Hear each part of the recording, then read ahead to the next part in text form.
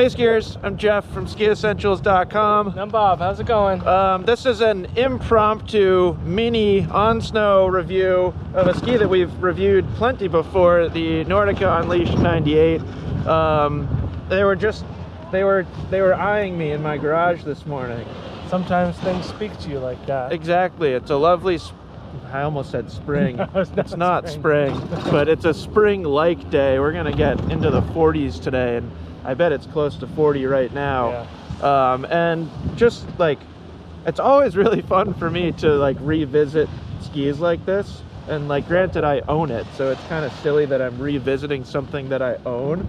But can you think of a twin tip that carves this well, just period?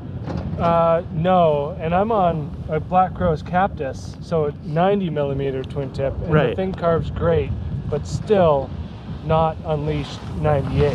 No, so it's pretty incredible. Yeah, it doesn't matter if you go up 10mm, basically, the thing still just rips. Yeah. And turns. Yeah.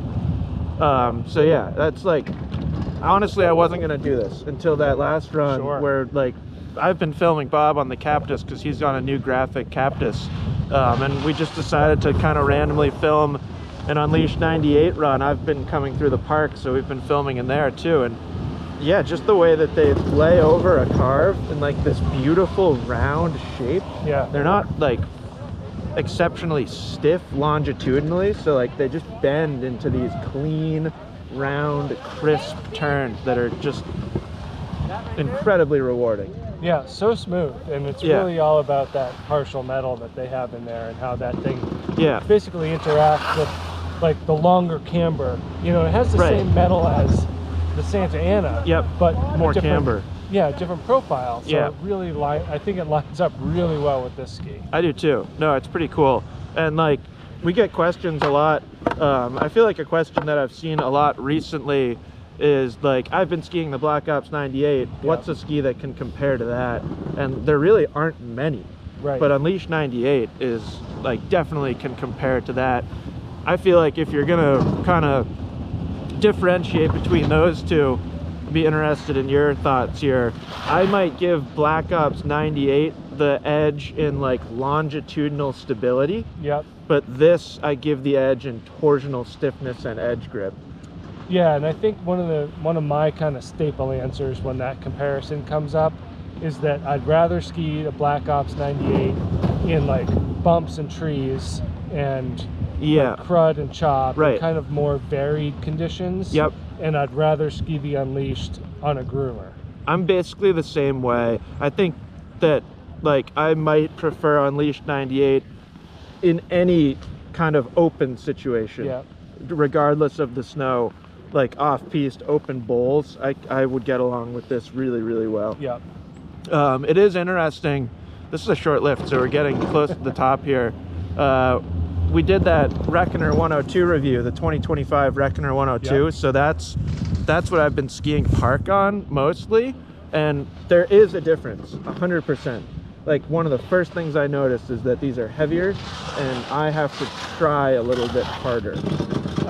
I can hear it in the air when you're spinning. Right, there's like more mass. Yeah, the Reckoner is just kind of nice and quiet when you're spinning around. Yeah. And this thing definitely makes more of like a helicopter rotor sound. Yeah. Like, it really cuts through the air. So, and I know we've talked about this before, but just a good reminder that like, it's a high level park ski in the sense that you need to be a relatively high level park skier to really benefit from it or even like enjoy it. I think a new park skier, a beginner park skier would probably struggle.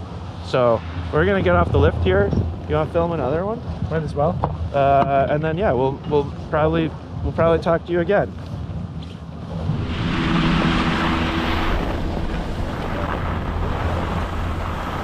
Good? Yep.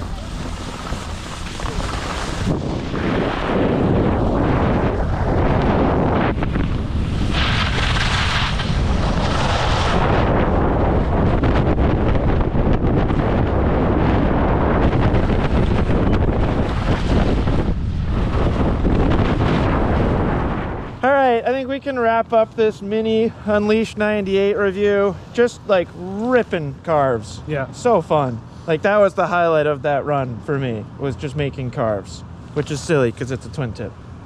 Yeah, but it's not. Yeah, but it's a great ski. Yeah. And like that's the whole point is. Not like, silly, I guess counterintuitive. Yeah, that's a better adjective, I would say.